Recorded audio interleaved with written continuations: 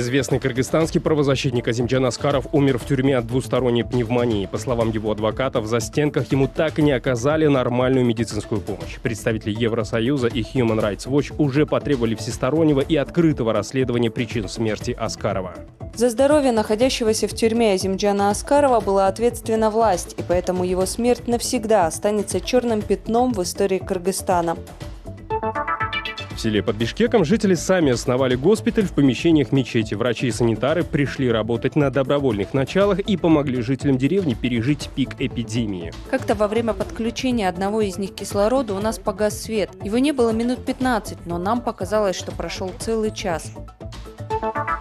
Российские власти почти в 5 раз повысили штрафы за распространение насвая. Тем не менее, в Москве купить насвай не составляет никакого труда. Репортаж нашего корреспондента Мусы Казакова. А почем они?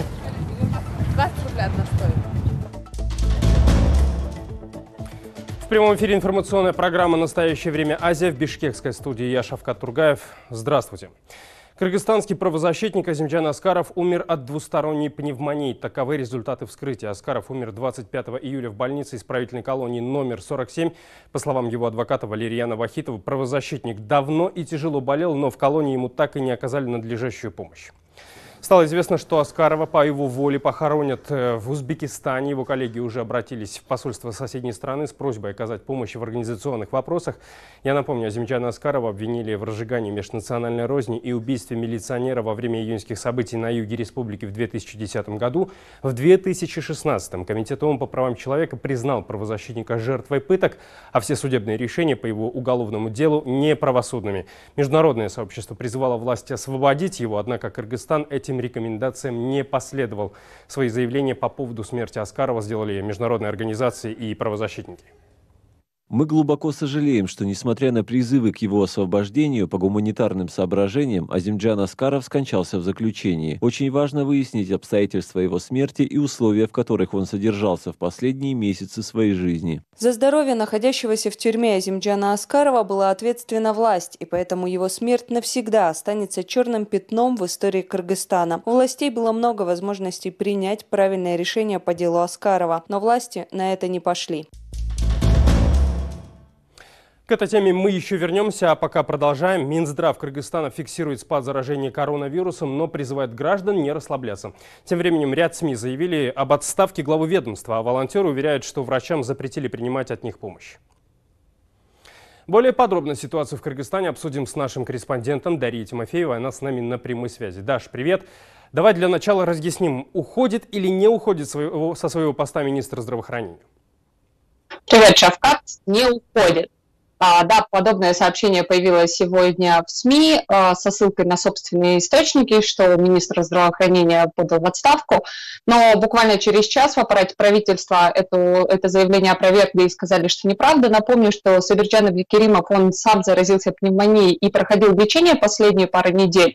И вот сегодня в аппарате сказали, что он уже выздоровел, выписался из больницы, даже уже приступил к работе удаленно и вот в ближайшие дни появится на рабочем месте офлайн. А что за скандал с волонтерами разгорается? Кого-то не устроила их работа? Расскажи. Да, Шавкат, сегодня в соцсетях сразу несколько волонтеров, которые все это время пандемии оказывали помощь, написали, что им врачи сообщают, что медикам запретили принимать помощь от ряда волонтерских организаций. Ранее Фонд обязательного медицинского страхования в принципе запретил медработникам просить помощи. Сейчас же волонтеры связывают это со сведением счетов отдельных чиновников, в частности, говорят о вице-премьере Аиде Исмаиловой. До этого активисты также в соцсетях заявляли, что у них уже были разногласия с этой чиновницей, и сейчас просят разобраться президента. Напомню, что еще и недели не прошло, как волонтеры встречались с главой государства, он их поблагодарил и обещал работать вместе.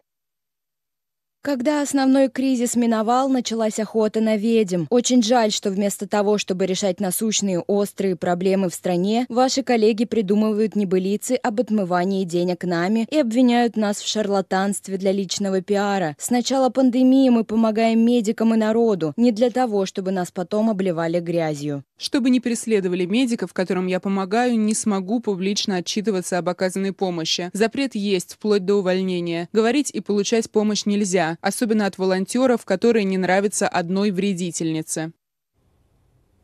Даша, официальная статистика по коронавирусу становится более утешительной в Кыргызстане. Доверяют ли ей люди? Расскажи. Как сейчас в последнее время говорить о доверии к властям не приходится, оно на нуле и упало значительно за последние полгода, особенно после заявления властей в мае этого года, что страна проходит пик заболеваемости, а потом мы видели картину с переполненными больницами. Люди, в принципе, уже относятся очень скептически к заявлениям властей, и сейчас... Но статистика, да, она обнадеживающая, меньше и заболевших, меньше и смертей. Люди при этом все равно насторожены, боятся второй волны, да и чиновники успокаивают, говорят, что нельзя расслабляться и в любом случае нужно соблюдать санитарные нормы на протяжении еще достаточного периода времени. Ну что ж, это была Дарья Тимофеева с нами на прямой связи по скайпу. Даш, тебе спасибо, всего доброго. В полевых госпиталях Бишкека все эти дни волонтерами были не только обычные граждане, но и медики. Некоторые из них после своей основной работы спасали людей, которые живут по соседству. Например, врачи, живущие в селе Бізге под Бишкеком, по очереди бесплатно работали в стационаре, который открыли в местной мечети. С одной из них познакомилась Джибек Бигалиева. В этой крохотной съемной квартирке живут 4 человека. И спят, и едят, и смотрят телевизор. Все в одной комнате. Для Махаббата и ее семьи это временное жилье. В этом же поселке они строят свой собственный дом. Сейчас муж и дети Махаббата разъехались по делам. На работу пора и ей. Махаббат – медсестра. Зарплаты у нас небольшие, приходилось постоянно брать кредиты. В итоге мы продали наш домик и решили строить здесь большой дом, о котором мы мечтали. Пока живем в съемной квартире. Даст Бог, в апреле мы закончим строительство нашего нового дома в этом поселке. У Махаббат сейчас летний отпуск, но отдыхать, пока от эпидемии умирают люди, она не смогла. В поселке, где она живет, под больницу приспособили местную мечеть. Свернули ковры, убрали четки, закрыли специальную нишу для молитв больничной шторкой. До лучших времен, когда люди снова смогут здесь молиться. В первый же день работы госпиталя Махаббат пришла и предложила свою помощь. Местные жители очень быстро объединились и решили в мечети открыть дневной стационар. Сразу привезли матрасы. Я решила пойти и помочь. Все необходимое закупили сами жители. Люди сами приносили лекарства, деньги. Я не ожидала, что жители нашего поселка так быстро откликнутся. Когда про дружных соседей узнали в соцсетях, помощь начала поступать отовсюду. От кыргызстанцев из Южной Кореи, России, Чехии. Откликнулись и чиновники из сельской управы. Потом в госпиталь кустарным методом помогли провести кислород. Вот так открываем кислород, потом эти трубочки подаем пациенту. Кислород проходит через эту воду и потом попадает в дыхательные пути человека. Вот уже несколько дней койки в госпитале пустуют. На уколы и капельницы вчера пришли чуть больше 10 человек. А 2 недели назад медики не успевали бегать от одного пациента к другому. Были и тяжелые пациенты, которых мы подключали к кислороду, поднимали им сатурацию, а потом отправляли в больницы. Как-то во время подключения одного из них к кислороду у нас погас свет. Его не было минут 15, но нам показалось, что прошел целый час. Что мы только не сделали за это время, чтобы спасти пациента. Все эти дни в мечеть по очереди приходили 6 медиков. Одного врача и одну медсестру направили в поселок местные власти. Все остальные медики – жители Бізге, которые добровольно работали здесь по 12 часов каждую смену. Будут ли им платить, поначалу было непонятно, да и никто и не спрашивал, надо было просто спасать людей. На днях районные власти оформили медиков официально. За все время работы государство заплатит им примерно по $120. Махаббат была рада и таким деньгам, но местные активисты решили потратить на зарплату медиков деньги, которые отправили кыргызстанцы, живущие за рубежом. В итоге каждый из них получит почти в 5-6 раз больше денег, чем получает обычный врач в государственной больнице. Джибек Бигалиева, Азатtyq, настоящее время Азия, Кыргызстан. Карантин в Узбекистане продлили до середины августа. Такое решение приняла комиссия по борьбе с коронавирусом. Локдаун продлили из-за роста числа инфицированных COVID-19. За последние сутки в стране зарегистрировано 579 новых случаев заболевания. Общее количество заразившихся с начала эпидемии составило 20,5 тысяч человек. Умерли 116. Правительство Узбекистана даже попросило у населения прощения за продление ограничений. Заместитель премьер-министра извинился в эфире телеканала «Узбекистан-24» и объяснил, что карантин помог взять ситуацию под контроль. Он также отметил, что первостепенной целью правительства является здоровье населения. Как бы тяжело ни было, мы вынуждены продлить карантин. В первую очередь, чтобы прервать цепочку распространения. Если мы сможем удержать это, защитив себя, не приближаясь к кому-либо, мы предотвратим распространение заболевания. Ну а тем временем в правительстве все громче звучит голос противников жестких ограничений. Бывший пресс-секретарь президента Шавката Мирзиёева, а ныне глава фонда поддержки масс-медиа, предупредил о риске, я процитирую, «убить экономику строгим карантином». Комил Аламджонов призвал наладить систему правильного лечения, поскольку из-за неверных рекомендаций в больницах не осталось мест. По мнению чиновника, если не решить этот вопрос, то жесткими карантинными мерами экономику Узбекистана можно погубить еще до разработки вакцины. Хуже всего то, что как бы мы ни поддерживали карантин, до того времени, пока вакцина будет создана и дойдет до нас, пройдет 1,5–2 года. Если за это время мы убьем экономику, то завтра мы не сможем приобрести вакцину. Если даже кто-то предоставит или подарит нам вакцину, он за это что-нибудь заберет у нас. Понятно, что нет дураков, которые дадут все бесплатно. Ни крупных бизнесменов, ни больших государств. Пока мы сами не начнем выкарабкиваться, ситуация не улучшится. В интернете появился сайт с данными туркменистанцев, которые предположительно погибли от COVID-19. Группа активистов-создателей ресурса сообщает, что список умерших они составляют на основе общедоступных данных. Сайт создали туркменистанцы-добровольцы, которые проживают за рубежом. Авторы подчеркивают, их портал предназначен для восполнения информационного вакуума, который возник из-за позиции властей Туркменистана. Они, напомню, говорят об отсутствии коронавируса в стране. Активисты с помощью альтернативной статистики подсчета умерших надеются обеспечить права туркменистанцев на полный, точный и своевременный доступ к информации. На эту минуту на сайте дается информация о 42 человек, которые, возможно, умерли от COVID-19. Создатели сайта предлагают внести свой вклад в их работу и просят делиться информацией о погибших от коронавируса туркменистанцах. Помимо Туркменистана, похожие ресурсы, ведущие альтернативный подсчет жертв коронавируса, появились и в других странах, где власти скрывают реальный масштаб эпидемии. Переболевших коронавирусом казахстанцев отправят в санатории. Власти решили хоть как-то компенсировать расходы граждан и заняться их реабилитацией. Правда, те, кто занимался самолечением, на помощь могут не рассчитывать. Подробности узнаем у нашего корреспондента Ернура Досжанова. Он на прямой связи с Нур-Султана. Ернур, приветствую. Каким образом будет проходить реабилитация и сколько планируют на это потратить бюджетных денег? Приветствую, Шавкат. Скажу сразу, в санаторий попадут далеко не все. Зависит это от того, в каком состоянии находится переболевший. Учитывая степень тяжести вреда, человека могут направить в поликлинику, реабилитационный центр, либо на курорт, естественно, отечественный. Как говорят в Фонде социального медицинского страхования, спрос на услуги по реабилитации среди населения сейчас очень высок, поэтому там и решились на такой шаг. Тратить свои кровные деньги казахстанцам не придется, за все заплатит фонд, так, по крайней мере, заверяет новоиспеченное руководство организации. Как это будет выглядеть на деле, пока не совсем понятно. Чиновники все это по обыкновению согласовывают, обсуждают, а весь процесс реабилитации намерены начать уже с 1 августа. Что ж, посмотрим. Напомню, Фонд социально-медицинского страхования совсем недавно был в центре скандалов. Казахстанцы всерьез возмутились, потому что не могли получить качественную и нужную медицинскую помощь, ведь все добросовестно социальное отчисление делают.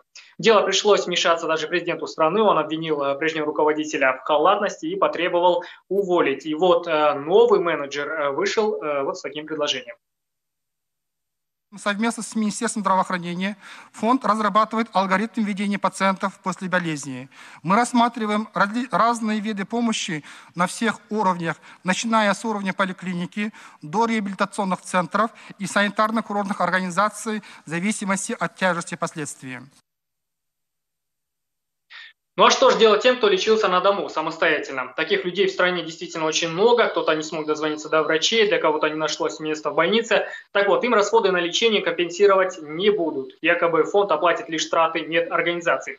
Видимо, там не учли, что в самих больницах нередко вынуждают пациентов покупать лекарства за свои же деньги. Такие нарушения признают в Фонде медицинского страхования и обещают больше не допускать. Также, отмечу, руководство организации поведало об эпидобстановке в стране. По их словам, ситуация стабилизировалась. Ежесуточный прирост заболеваемости снижен с 4 почти до 2%. Меньше граждане обращаются в скорую. Кроме этого, снижается загруженность провизорных стационаров. Но расслабляться рано, чиновники ждут осени. Это традиционный период роста инфекционных заболеваний, что может привести к повторной вспышке коронавируса и, соответственно, пневмонии. Чтобы подойти к этому во всеоружии, чиновники планируют выделить еще 110 миллиардов тенге на лечение и диагностику, разумеется. Согласно действующему законодательству, не предусматривается фондом оплата понесенных расходов гражданами, но фонд оплачивает обязательно все понесенные расходы медицинским организациям. То есть если медицинские организации при лечении, пользуясь клиническими протоколами, закупали медицинские средства, ИМН или лекарственные средства, то фондом в полном объеме будут оплачены данные виды медицинской помощи. Еще интересный момент, Шавкат. Сегодня истекает двухнедельный срок, который президент отвел правительству на решение и стабилизацию ситуации с этим коронавирусом. Но сегодня целый день мы прождали, никаких новостей из-за корды не было. Завтра вот как раз состоится заседание правительства, и там все будет известно, распустят ли кабинет министров, либо он останется дальше. Будем ждать завтрашнего дня. Ну что ж, обязательно с интересом будем ждать завтрашнего дня и посмотрим, уйдет ли в отставку правительство. Я напомню, на прямой связи с нами из Нур-Султана был наш корреспондент Ернур Дожанов. Спасибо, до свидания. Ну а в России за сутки, по данным властей, 5600 новых случаев коронавируса. Общее число инфицированных в стране 818 тысяч человек. В Украине за сутки 807 заразившихся. Наибольшее число случаев в Киеве, а также во Львовской, Ивано-Франковской и Равненской областях. О росте числа инфицированных говорят во многих странах ЕС. Тем не менее, большинство из них пока не вводят повторные ограничения, а в основном ужесточают правила въезда. Резкий рост наблюдают в Испании. Об этом уже заявил местный МИД. Число заразившихся в день примерно 1500 человек. Там власти в регионах как раз возвращают некоторые карантинные меры. Например, в Каталонии на 2 недели закрыты все ночные клубы и бары. Запрещено собираться компаниями более чем из 10 человек. Во многих областях вновь ввели обязательный масочный режим. Власти США тем временем подготовили новый пакет помощи населению стоимостью в $1 триллион. Об этом сообщил министр финансов Стивен Мнучин в интервью Fox News. В проекте предусмотрены, в частности, прямые выплаты семьям по $1200. В Белом доме сообщили, что президент Дональд Трамп поддержал законопроект. Сегодня республиканцы представят его в Конгрессе. Депутаты Государственной Думы России в третьем чтении приняли закон об увеличении штрафов за торговлю насваем и снюсом. Штрафы выросли в десятки раз. Объясняется это борьбой с распространением этих легких наркотиков среди детей и подростков. Подробности в сюжете Мусы Казакова.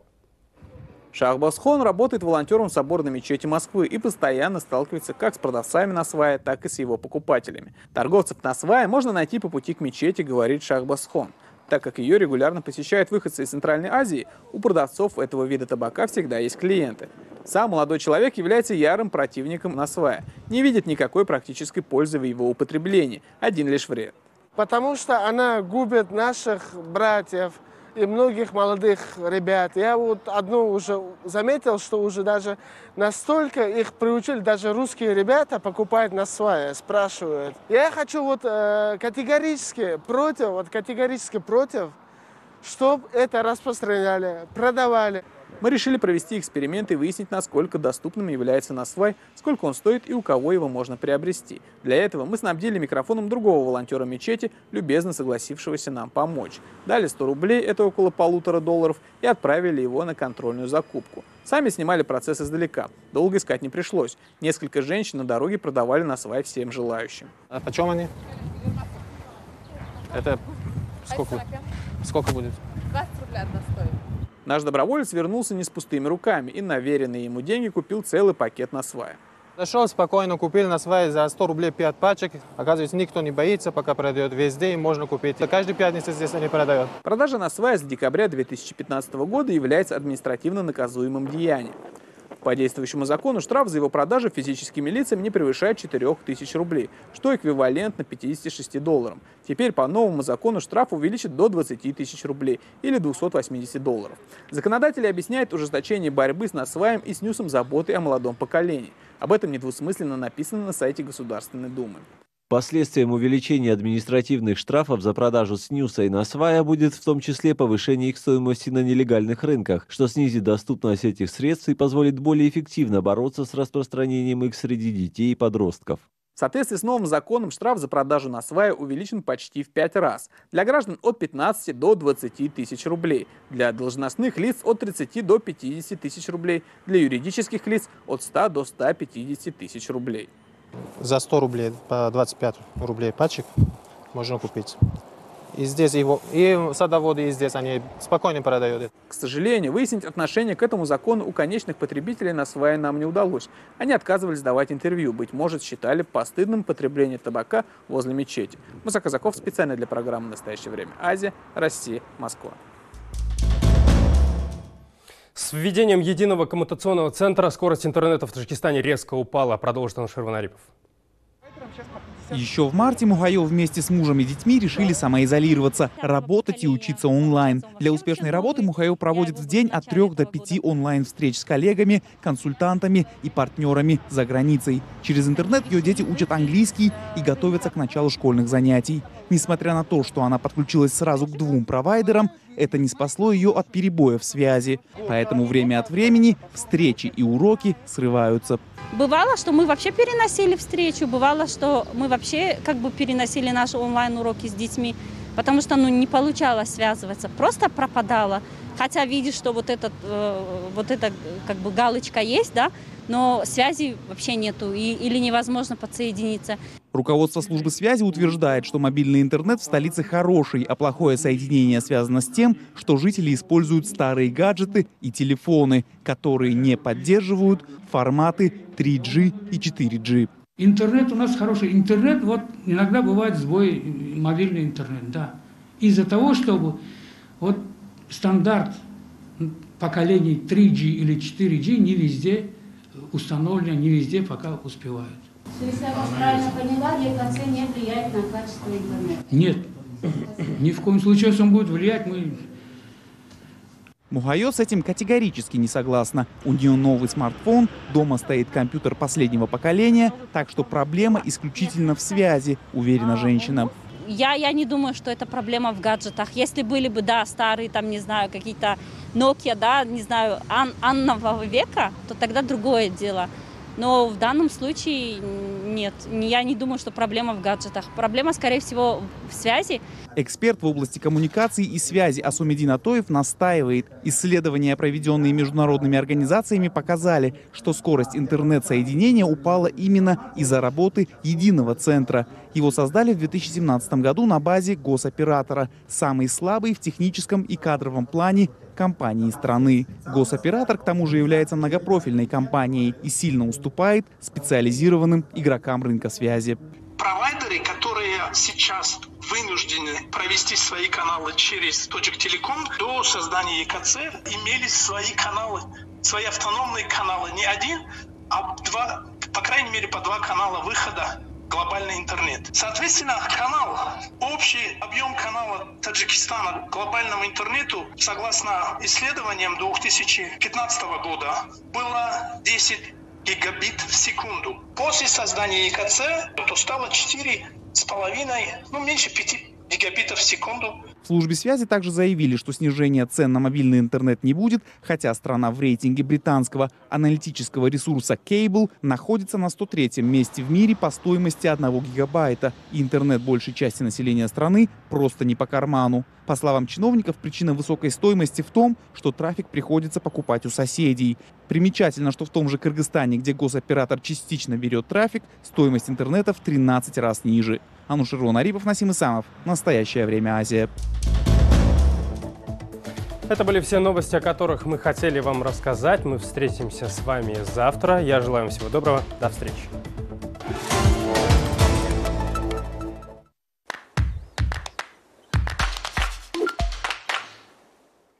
Настоящее время на Smart TV. Удобство большого телеэкрана и функции мобильного приложения. Установите приложение на ваш умный телевизор и смотрите прямой эфир и отобранные программы в комфортной обстановке и в удобное время. Настоящее время на Smart TV.